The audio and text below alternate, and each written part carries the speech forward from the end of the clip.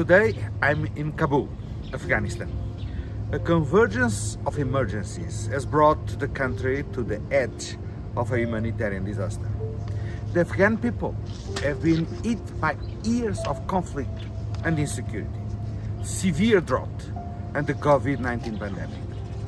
Millions are now enduring an economic freefall. The coming winter could even lead to more vulnerability and suffering. We are in a race against time to help hundreds of thousands of people prepare.